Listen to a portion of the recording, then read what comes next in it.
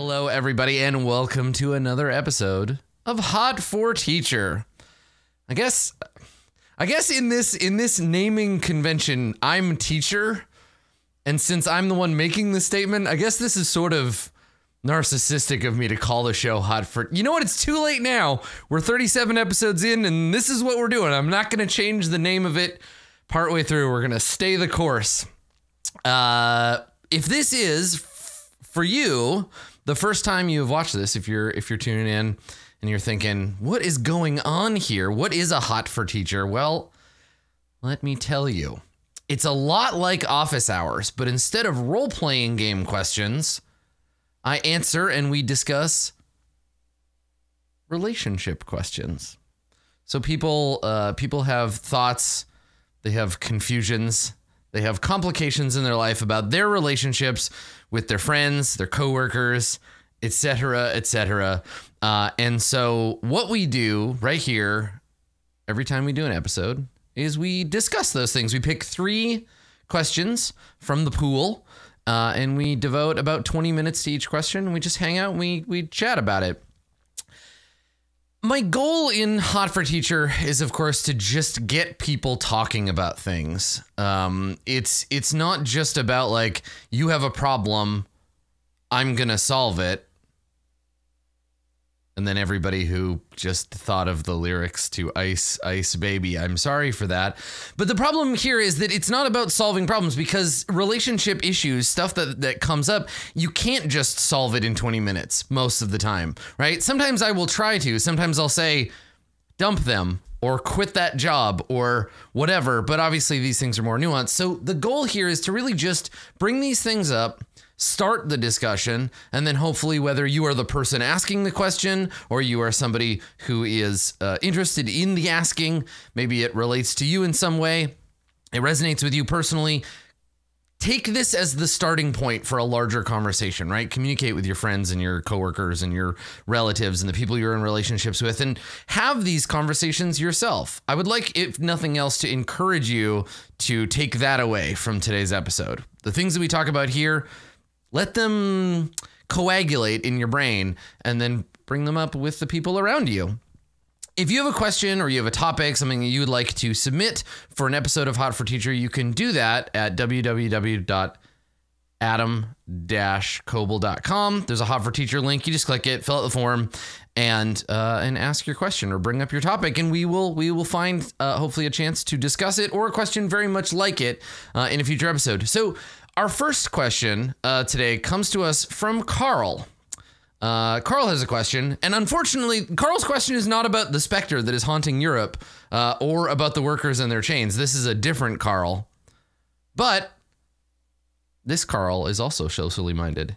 Let's take a look at Carl's question here. So Carl begins with, I am a straight, cis, white man in the US. I appreciate that I was born into a privileged situation, and I consider myself an ally of the LGBTQ community. I believe equality is everyone's right. I work as an electrician in the construction industry. It's a very masculine, conservative environment. Hate speech is often used, and it makes me angry. Good, yes, it should. Part of me wants to stand up and affect what change I can in my workplace. Another part of me is afraid of being cut from the pack and isolated at work. I feel a sense of guilt for not standing up for my principles. What advice do you have for handling this situation? Thanks for your help. So you're getting there, Carl. You're getting there, right? Like you have within you the seed of change, and that's good. It's good that you recognize that you are in a privileged position. But the thing about recognizing privilege, being like, yes, that's true. I do have a ton of socially mandated advantages that other people might not have. That's the first step, right? Recognizing that. And that's good. It's good that you can do that, because a lot of people just don't or refuse to acknowledge that. And not because it's obfuscated, not because it's a difficult thing to see. I think if you take even a moment to look at the ways in which the society or the culture you live pushes you to a position of power or authority, it's pretty easy to do, but it's that next step that people are afraid of, because if you acknowledge that you have privilege, you then need to acknowledge what your responsibility is to people that don't, right? The idea of to what do we owe one another is the question to answer here. And the trick that I think a lot of people run into when they have that revelation is realizing, okay, so I have these advantages because of the color of my skin, because of my gender, because of a lot of things or a lot of reasons that people may or may not have privilege in society. But when you recognize them, you then have to do something with that. These are not simply acknowledgments of an unchangeable reality. It's not simply enough to say, yes, this is true. I have these advantages. Now what? You have to say, all right, here is what I can do with these advantages to help other people. Now, I am not your conscience, Carl, right? Nobody is. I am not here to tell you what to do, because ultimately that's going to be on you. But I think that if you consider yourself to be an ally, you should, in theory, then act accordingly, right? You want to do things that will make other people recognize that, yes, you are indeed an ally, because simply saying I consider myself an ally, why do you consider yourself that, right? I'm not necessarily questioning it because I don't know you or what you do every day, but like, why is that something you consider, right? Because I think that there's this thing where we philosophically identify as allies. You can say like, I am an ally to people of color. I am an ally to black folks. I am an ally to disabled people. I am an ally to people of genders that are not my own, et cetera, et cetera. And you can make all of these assertions about yourself, but why, right? I think we get in our head that sometimes that allyship, the idea of being someone who supports people with less privilege than us, we think of it as like an identity or a uniform we can don when we need to, but it's not really. It's a thing that is performed. It is a behavior, right? And like so much discourse within sort of social justice spaces or conversational spaces at all, around these issues, I think ally, as with many terms, has kind of fallen apart. It sort of doesn't really mean anything, especially if it's self-assigned, right? It's like saying, I am a good person. Which like, okay, but how, right? And so you answer that question, right? You are, Carl, standing at the precipice of proving ultimately to yourself, because really that's what this is about. You are standing at the precipice of potential. You can prove to yourself and to the people around you that you are an ally. You can do allied things. And in this case, it's standing up to bigots. It's standing up to bigotry. It's saying something when your privilege allows for silence, right? So keep in mind here, Carl, and people who might be in a similar situation. I've been in Carl's position. We'll talk about that a bit later. But what you have to remember here, Carl, is that your privilege allows you the ability to do nothing. That is part of what that privilege does, right? It allows you to recognize there is, let's be real, hateful villainy. There is evil in the world, evil close to you. You are angry, and yet you can do nothing. You can choose to do nothing at all. It will not impact your life. In fact, it will likely benefit you to continue doing nothing, right? If you say nothing, if you don't confront the bigots in your workplace, your job will continue as it is. There will be no risk to that job. And you could theoretically just carry on with your life, pushing that sense of guilt down until either, I don't know, you get an ulcer or it evaporates and you become a bad person. Now, I don't want that for you, Carl. And Carl, you don't want that for you either. And I think choosing to act on that, choosing to take that risk, is the difference between considering yourself an ally and being someone who is actively fighting against bigotry in the world, right? And now I get that it's scary, right? I get that from a position of privilege, it can look like a scary thing to take that risk. You might lose your job. You might be isolated from a bunch of like hateful jerks, which doesn't seem too bad to me. But like, I get that you have to get by at work. But you have to remember too that your ability to recover from that is also much, much higher, right? Like let's imagine like a bad scenario for you, right? So let's imagine that somebody at work says something hateful. They use a racist slur, or they say something bigoted towards LGBT people. They say something that triggers that feeling of, wait a second, like this isn't right. I am upset about this. Hearing this reminds me that there is bad shit in the world and I want to do something about it. And you stand up, you say, hey, when you say things like that, you know, it makes you sound like a Nazi, right? Like that kind of speech is harmful, it's bigoted, and you are making the world a worse place by propagating it. Stop it. Let's say you say that. So you start getting ostracized. Everybody at your work treats you like you are a delicate, sensitive snowflake, right? Everybody starts being a dick to you, and suddenly you don't like going to work anymore because you stood up for what you believe in, and everybody was a jerk about it. This makes it hard for you to work. You start thinking about quitting your job. And maybe you can't get along, and maybe it gets to a point where you get fired. Maybe it just makes your work relationship with these other people so bad that your boss notices, and eventually it leads to you getting fired, right? Let's say that's the worst situation that you're going to face, right? Is loss of your job. The thing about privilege, Carl, is that the whole system, right? The whole system exists predominantly to benefit you. So finding another job is going to be easier for you than all of the people that you consider yourself to be an ally to, right? So if you do get fired, you can just go out, and I don't mean to minimize how much work it is to get a job, even for people who are in a position where it's much easier. But the thing is, right?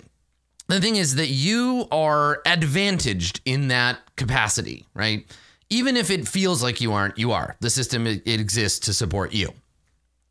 So consider what it would look like if you just left the people you are allies to defend themselves. Let's imagine instead, let's flip this. Let's say you do nothing. And one of your coworkers, and maybe they're in the closet, right? Maybe you have a gay coworker, and this person has to continually be subjected every day to homophobic language at work, right?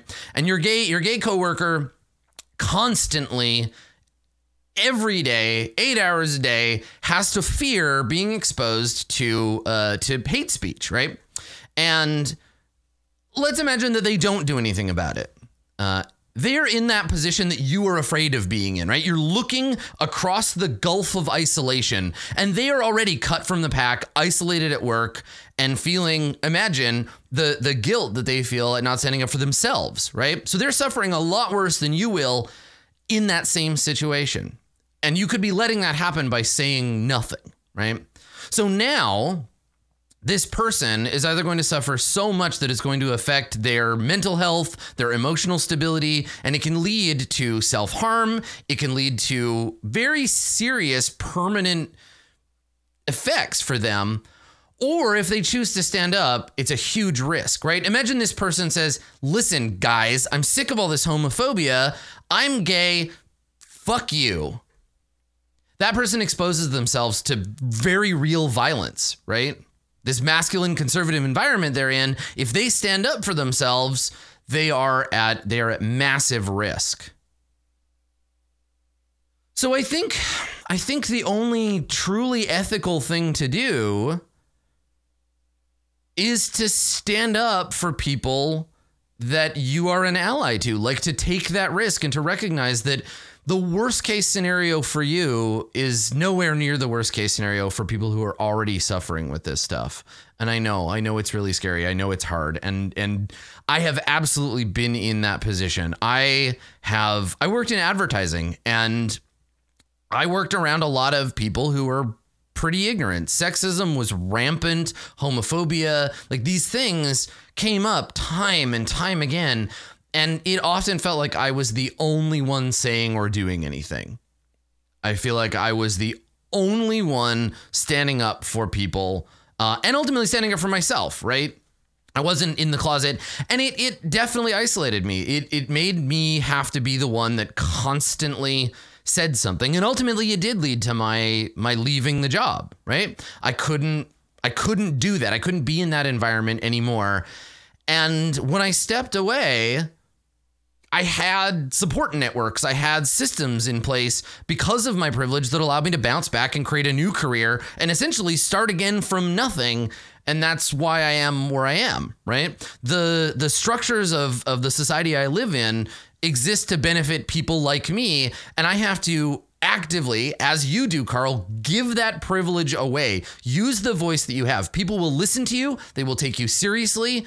And they will pay attention to the words that you say more than they will the words of, say, women or non-binary people or trans people or black people or people of color or et cetera, et cetera, et cetera, right? You are at the top of a pyramid, and you need to recognize that there is no way for the people who are being systematically placed at the bottom of that pyramid to rise above it on their own, right?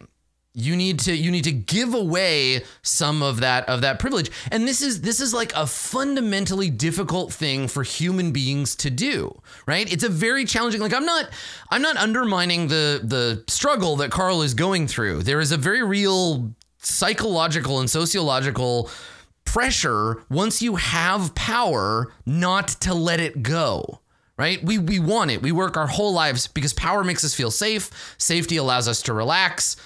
And nobody wants to run stressed all the time, but you have to recognize that's the reality that a lot of people are going through. The people that don't have that power, people who are not at the top of that pyramid, don't have the luxury of relaxing, right? They are subjected to that kind of hateful stuff all the time. And for you, hate speech makes you angry, and that's good. That is a completely appropriate response to being around hateful talk, right? But think about how other people have to deal with bigotry, right? Think about the real, like, physical danger that people are in. Think about the kinds of high-level, heavy social counterweight that applies to people who are simply existing, right? There are entire structures of power that think that they just shouldn't exist.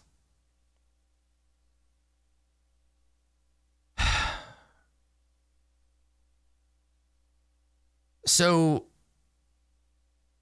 I think the thing is, Carl, is that probably the people that you are around are simply reinforcing each other's behavior because nobody has ever said, like, hey, like, fucking shut up. You can't talk like that. Like, that is harmful. You are making the world a worse place by having this conversation, right?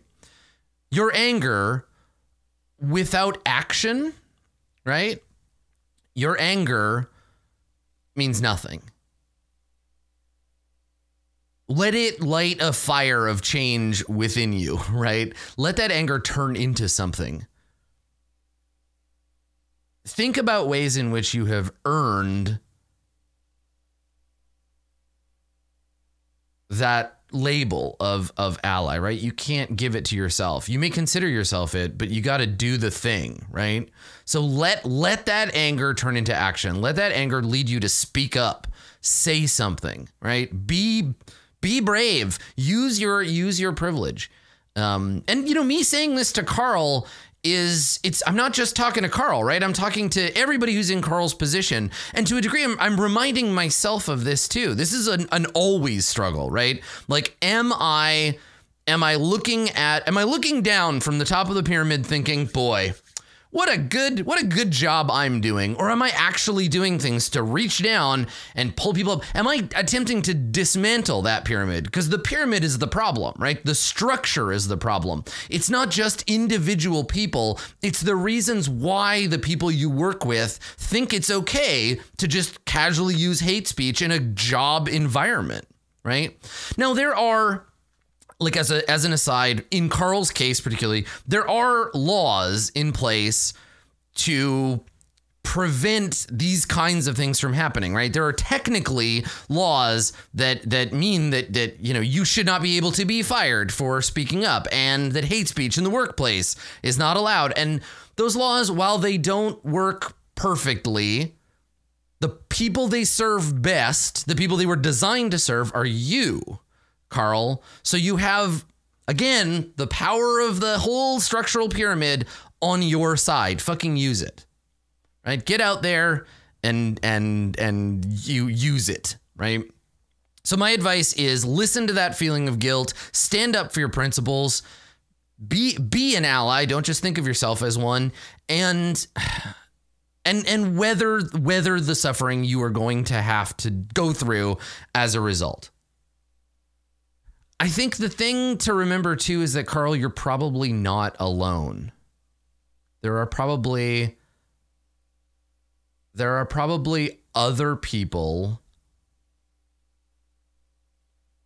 There are probably other people in that space that agree with you, but who are too afraid to say anything.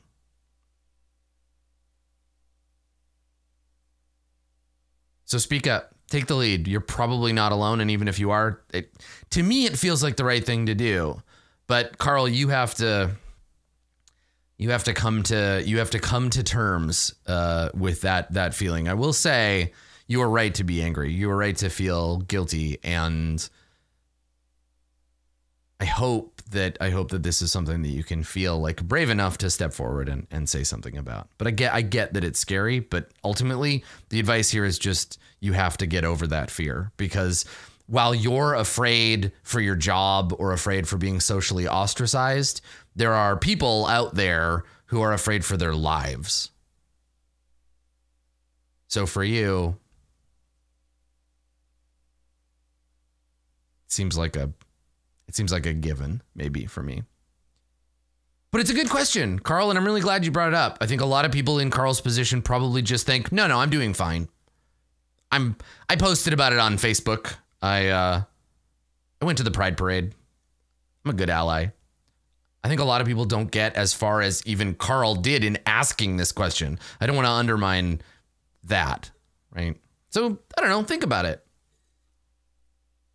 Carl and people who are similar to Carl, find ways you can use the privilege you have to raise people up.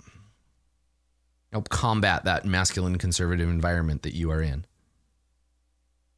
Our second question is about communication. It comes from Luna. So Luna asks, I'm well aware that communication is important in every relationship. Good start, Luna. And I've always tried my hardest at having a conversation, but there was always this wall between myself and the doing of conversing. Recently, I've been diagnosed as someone who's on the autism spectrum, and well, that explains a lot about myself. Since then, I've talked with one of my closest friends, and the two of us found a system where we vocalize anything that another person would normally be able to pick up using social cues and whatnot. While this has greatly improved our relationship and conversations, I know this isn't possible with everyone. So my question is, how would you go about asking how someone is doing without them thinking it's just a generic greeting, or have them think that you think something is wrong? I love this question. This is the I love you scenario. This is the whole, like, it it bothers me how much we just assume that we are communicating. Every time I hear someone say 90% of communication is body language, I just want to light them and their ideas on fire. Everybody communicates differently. There is an assumption that everyone communicates the same, and we operate on that assumption on a whole bunch of different levels. We assume that people will understand our tone of voice, our body language, our choice of words. We assume that people will understand our idioms. A lot of time we assume people will understand the language that we are speaking. We assume people can hear. We assume that people share the same cultural background as us, and we just thrust forth our feelings and thoughts at them under the auspices that they will decipher them. And I think that in a lot of cases, that assumption can like get us by. We can just kind of like push through and make those assumptions, and like we get this surface level, not really communication thing. And this is what results in stuff like, hey, how you doing? Oh, good. And then the person who said good goes and eats their lunch alone in the bathroom while crying, right? They're not good. That's just the back and forth. And that's just, there's like a cultural assumption that we all kind of are taught to follow for the sake of expediency. But I say, fuck expediency. Fuck it. Language is a beautiful, nuanced palette in an infinitum of colors and shades, right? There is no reason that we should force ourselves to limit what we express to one another to a handful of pre-assumed phrases, right? This is the kind of thing that leads to like newspeak, right? This idea that we should have one language, we should make it as efficient as possible, and that communication is purely for the exchange of content. When that's not really the case. Like communication, yes, is extremely important in conveying the things that we think and feel to one another. In fact, it's the only way we can do that. It's super important for establishing boundaries, for getting to know people. Like, our ability to speak and to hear and to translate sound into language into ideas and back, all of that stuff is fundamental to what makes us human, but it doesn't mean that we all have to do it the same way, right? You can see this in linguistics, in things like Esperanto. The idea that someone thought we should just invent a language that is the easiest language for everyone to learn. We should all learn Esperanto, and we should throw out all of the other languages. We should just ban English and Japanese and Mandarin, and we should just throw them all out in favor of Esperanto, which is like, I guess if you want to convey information and that's it, and you want to lose cultural nuance and you want to throw all that stuff out, okay, but I'm not really interested in that, right? And then fairly quickly, we would get dialects of Esperanto, and we would get, like there are reasons why communication styles exist. There's reasons why code switching is a thing. Language does more than just convey information. And if you're relying on nonverbal cues to get that information, right? If you look at words as conveying baseline info and everything else is conveying subtext, people on the autism spectrum can sometimes get cut off from that subtext, and you can lose out. You're trying to speak a language that seems like the language everyone else is speaking, right? You're speaking English, they're speaking English. You're speaking Danish, they're speaking Danish. You should be able to communicate, but they're speaking Danish neurotypically, and you're not. And so you can get into these situations where you say, how are you doing? And they say, fine. And you're like, what? Like, I want to know how you're doing. Like, I'm asking you because I want I want more. I want to know what's going on with you. This is a meaningful question, but they're hearing like, oh, this is my cue to say, oh, I'm fine. Right? So what is the answer to this? What is the solution? So I think, first of all, recognizing that there is a baseline default communication assumption and that you are not participating in it. See that neutrally, right? Don't judge yourself. Don't judge other people for it. Like, recognize that this is an act that people go through. And while the words might mean something, it's the invisible dance between those words that they're really looking for, right? Hi, how are you doing? Hello, I'm fine. It's not conveying emotional information. It's a greeting. And it's unfairly, it sounds like something that it's not, right?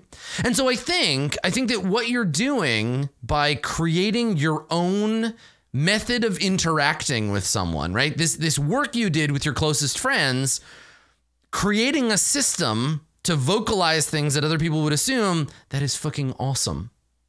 That's awesome, because what you're doing is you're showing people the way you want to communicate, and you're asking them to communicate with you in the same way.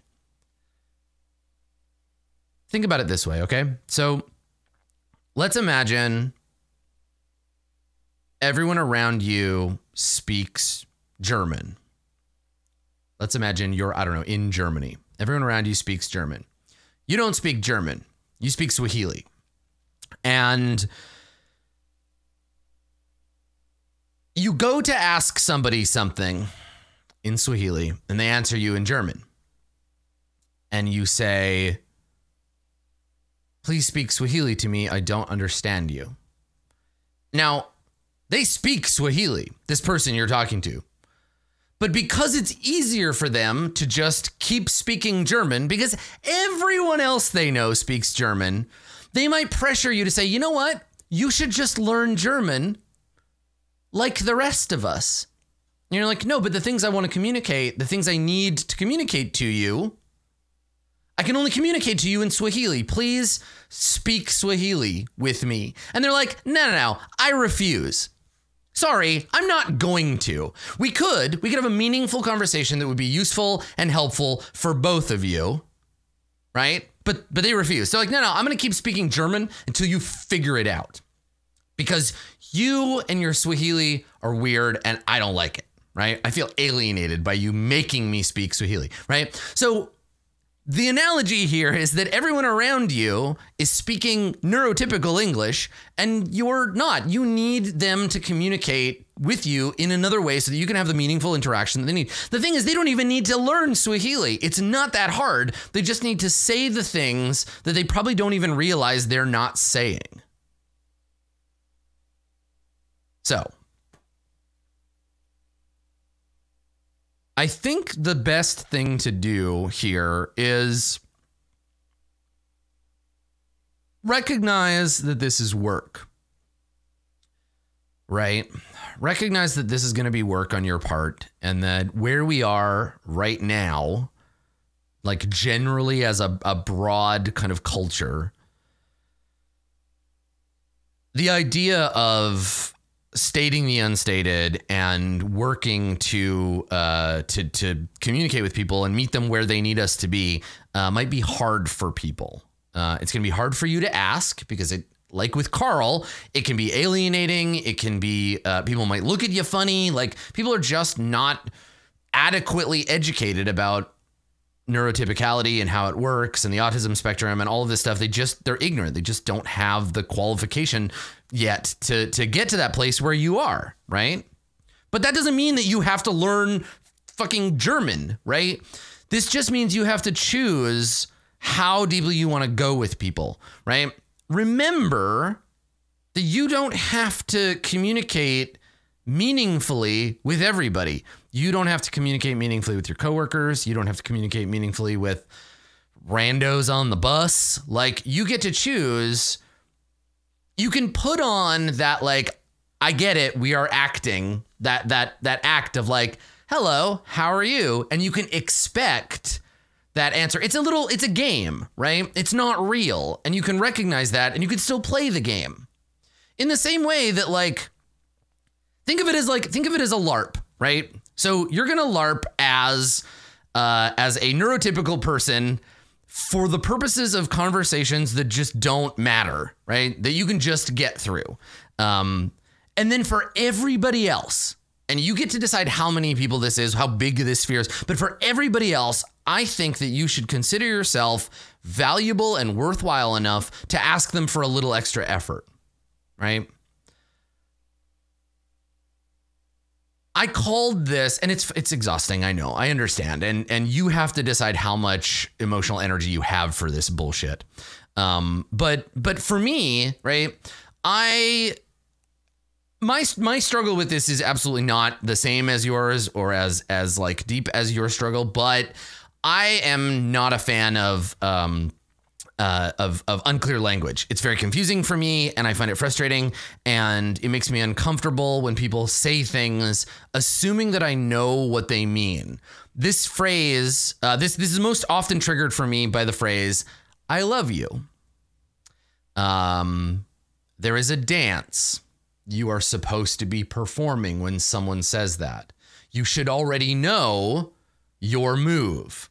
When someone says, I love you, you're supposed to say, I love you too, and you're supposed to just know how that works. It is not romantic to say, what do you mean by that? But you kind of have to. Right? I feel like for that statement to have any value, in the same way that the statement or the question, how are you doing, for it to have value, you have to understand what the person saying it actually means. And you know what?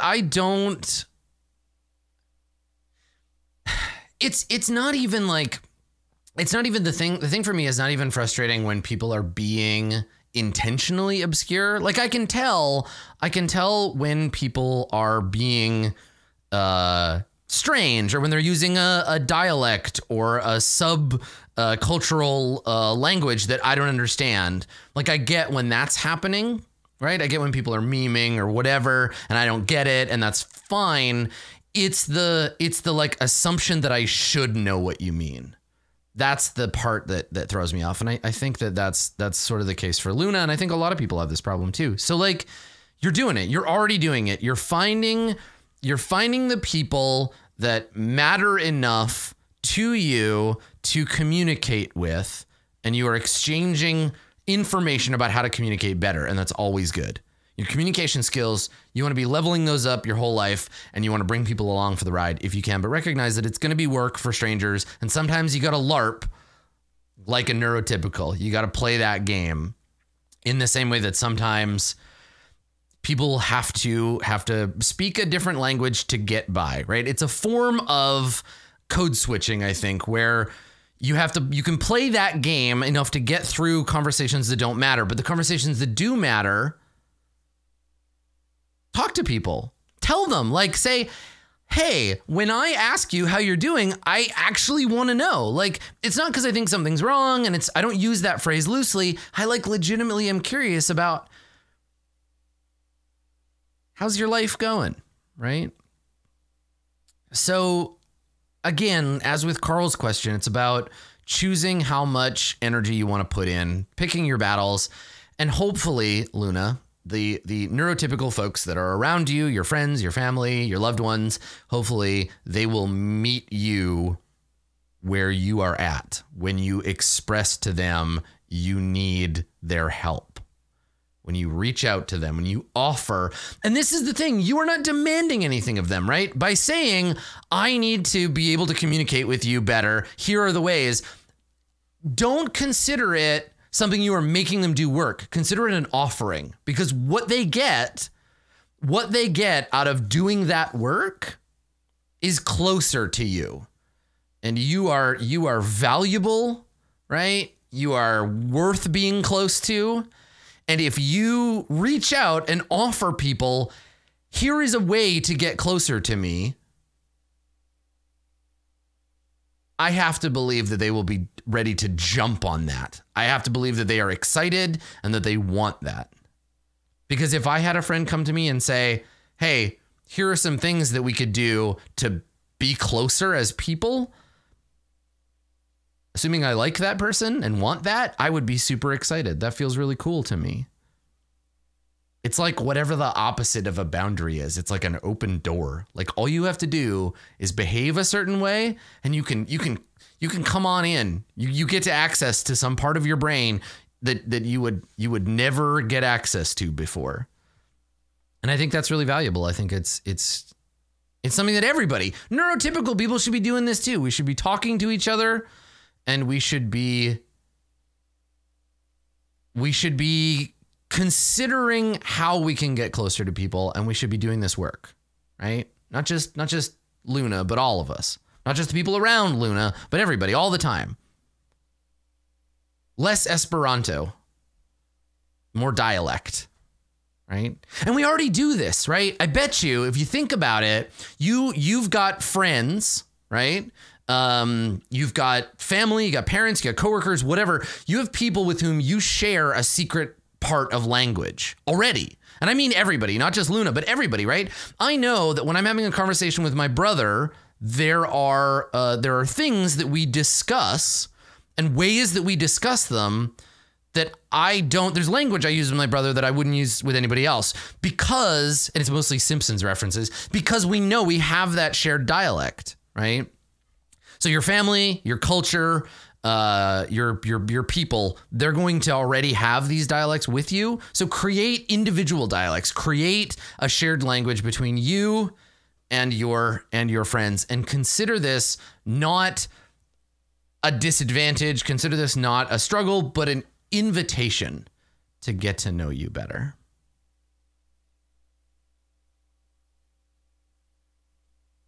Start there, I guess. And for everybody else, think about those dialects, think about those languages, right? It's interesting because when I think about this, I think that this kind of thing is a thing that, like, as a white person, I struggle with a lot because I feel like I don't have a culture, right? Probably for the best. Like, yeah, I could probably find some things in common with other, like, Canadians or English people, but that's a national culture. We don't have, like, yeah, and so it's hard to understand, but I think a lot of people are raised with this already, right? A lot of, especially marginalized people, like the gay subculture has its own language. It has its own dialects. It has its own way of communicating, right? And this is something that maybe we don't have connection to, right? And so it can be hard to understand, but it's there and you're already doing it and everybody is. So yeah. Language is so fascinating. It's just such a cool thing, and it causes us so much stress. But when we can get our head around it, we can really make it work. Woo! Communicating is the best. The best. So our third question, this is one of those questions I'm gonna read through the question. I'm gonna give a flip answer, and then we're gonna talk more about it. But I'm really curious to see what other people think. I've been going through a lot of changes lately, and the big one I'd like to talk about is my first long-term serious relationship ending. We'd lived together for over a year when the breakup happened, and we still live together now, a month later. Yeah, boy. At first, I tried my best to bridge the gaps that caused our relationship to fall apart and find something new that allowed us to still be close, but it's been very difficult to find a spot that doesn't hurt me emotionally and still allows for us to be close. We're no longer together and have no interest in going back to that, but what we have now is very much unlike any other friendship that I have. What advice do you have for getting over my own loss and romantic attachment to someone that no longer feels the same way, and for navigating a friendship that covers more space than you are used to for friendship, but much less than you are used to with that person? Evelyn. Get out of there! Run! Get out! Get the fuck out of there! Go! Here's the thing. way, way too often. And I don't mean get out of there forever and ever and ever, but like for right now, get some space, right? Because you and this person had this very close, intense relationship and then decided that it wasn't working anymore. And now it's apart and it's this other thing and you still live together and you're around them all the time.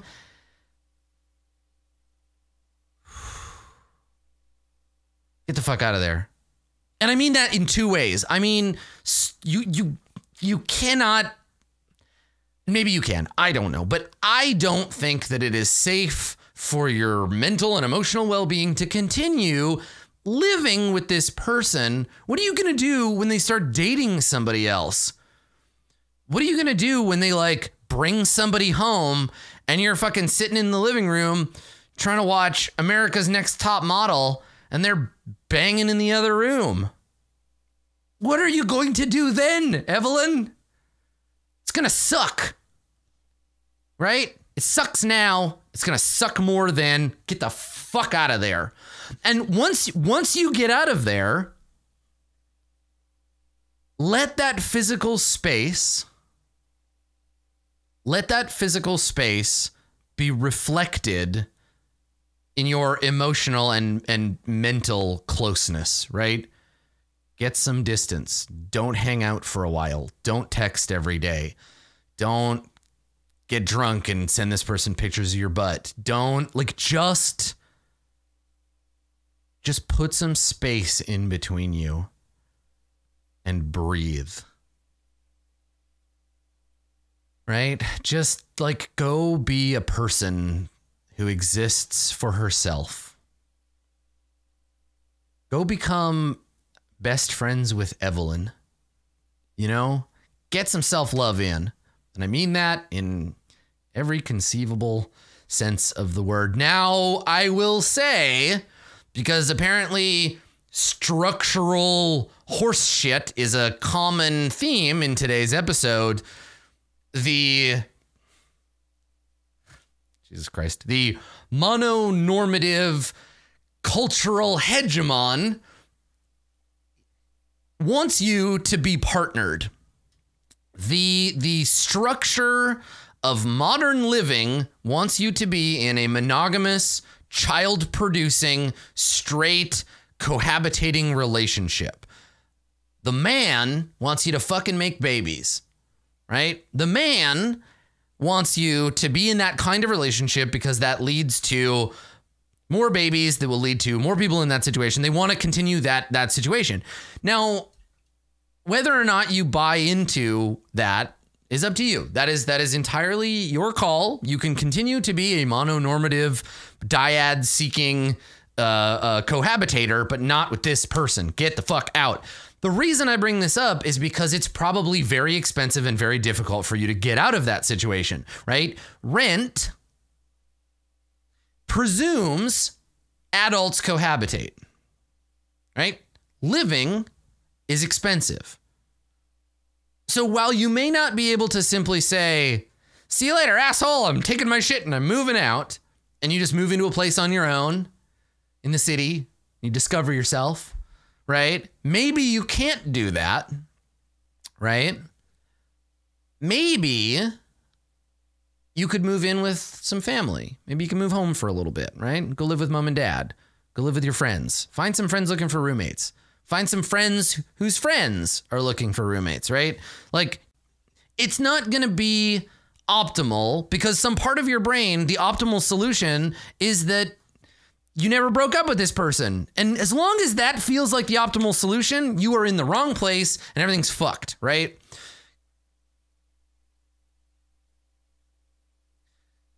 Your relationship with this person, I wish you'd given me their name so that I could use it, but your relationship with this person is over. It is dead. And that's okay. Things die. Everything dies. Your relationship has expired. It is no longer pining for the fjords. So you have to let it die, right? Stop trying to drag it up and make it into something else, right? You can't. I think so often we try to go from, because we're scared to lose that intimacy.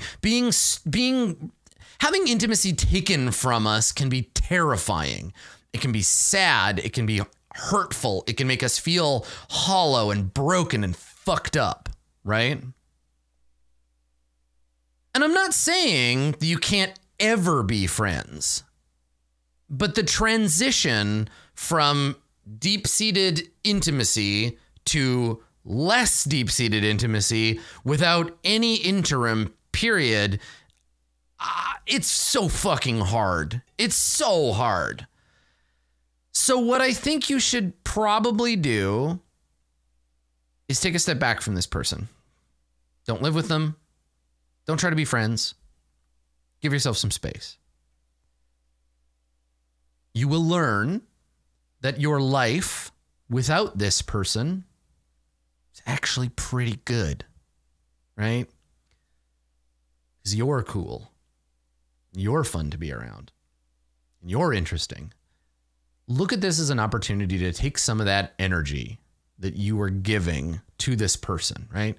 Take some of that energy you are dedicating to this human being. Take it back, right? Now, you can go out all night. You don't have to text anybody, tell them where you're at. You leave your pants on the floor. Nobody's going to tell you otherwise. Enjoy your relationship with you for a little bit. Right? Because in the end, Evelyn, you are alone. It doesn't matter how close you are to a person. It doesn't matter if you're married. It doesn't matter if you're in love. It doesn't matter if you've got kids. It doesn't matter if they are your kids. You have you. And in the end, there is no way to prevent other people from leaving you, right? In the end, there is no way to facilitate an existence where you are not alone. But the secret is, Evelyn, that's okay. Because if you recognize that your relationship with yourself is the only real relationship that you can have, the only truly meaningful, permanent relationship, you can't get away from yourself. It's the only permanent relationship you will ever have. Once you get good with that, that means that every other relationship in your life should bring you up from that baseline. No relationship should ever be below that line of being in a good space with yourself, right? So what you want to do is you've got this relationship that's fucking up your shit right now. You have this person and you used to be allowed to be in love and now you're not allowed to be in love with them. And you used to probably hold hands and do sex stuff, and you were a couple and people recognized your joint identity and you were playing the dyadic cohabitation game, and all that's over now. And you are allowed to mourn it, but you cannot mourn it. There's a reason we don't hold funerals inside the grave, kids. You have to step back. You have to let it die. And if you really care about this person, right? And if they really care about you, you're going to get to test that by building a new relationship with them later. And we've talked about this. This is probably my favorite truism about human beings, but you can't step in the same stream twice. You can't be friends with the same person forever. People change. You change. So whatever person you become, Evelyn, after some time apart, and whatever person they become, those people might be allowed to have a new relationship. But and this is just coming from my experience, I can't say it's not possible, but I'm going to try to discourage you from it. In my experience, going straight from deep, powerful intimacy to a different form of intimacy with nothing in between, especially when you look at it as a step down or away or something worse, that is hard because it will always look like it'll always look like a consolation prize. You don't want that, right? You don't want to look at your relationship and be like, well, this is fine, but it's not love. It's always going to drag your relationship down. And you deserve better than that. So I know it hurts. I know it's hard. I know breaking up is hard. I know the loss is real. And like, you deserve to mourn this relationship. You deserve to feel sad. You deserve to like be fucked up about it. And you deserve to do that outside of the sphere of the thing that is hurting you. Living with this person, I'm going to make a fucked up analogy here, but living with this person is like smoking a cigarette to make yourself feel better after the doctor just told you you have lung cancer. Don't do that. It's bad for you. So get out of there. Find a new place to live. Find people who will support you through the mourning process. Let yourself mourn. And then build something new with this person. If it's still you may, and I don't want to predict the future here. I'm not a fucking magic prognosticator, but I'm going to bet if you spend a bunch of time building yourself up, getting good with Evelyn, and you come back with a clear head and you're like, I bet you I could be friends with, and I still don't have a fucking name for this. I mean, that guy, Brian, I don't know. I could be friends with Brian. You're going to sit down, you're going to have a meal with Brian, you're going to have a conversation, you're going to be like, wait a second. There's a bunch of stuff about this guy I don't really like. Right? You're going to have a different perspective on him, and you're going to need to build, if you choose, you're going to need to build a new relationship. And maybe you won't want to. Or maybe you'll be even more in love with Brian than you were before. And that's okay too, right? But it's a new relationship. It's something else built on the foundations of the old relationship, built on the memories and the emotional palimpsest of your previous relationship. You're never going to be free of that history, and that's okay. But like, get some room, get some space, then rebuild, right? Get over your loss, get over your romantic attachment by separating yourself from that situation. And like, yo, go be friends with Evelyn.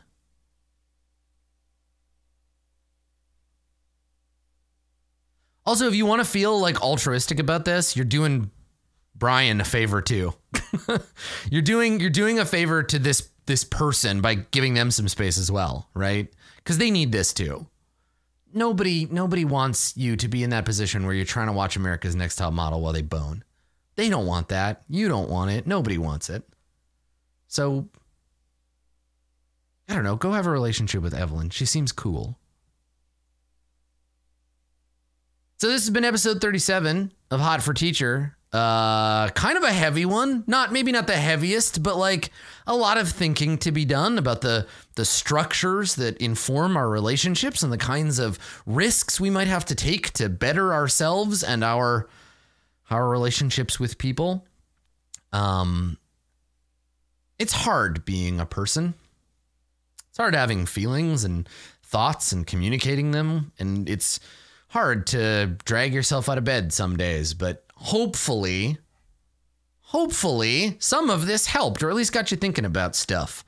I want you to keep thinking about it. I want it to stick in your head. I want you to have conversations. Have a meaningful conversation with somebody. It doesn't have to be a long one, but like, talk to them about the way you communicate, or stand up for a marginalized person today. Like, find an opportunity. Look at your relationship with yourself and the people around you and find ways to make it better.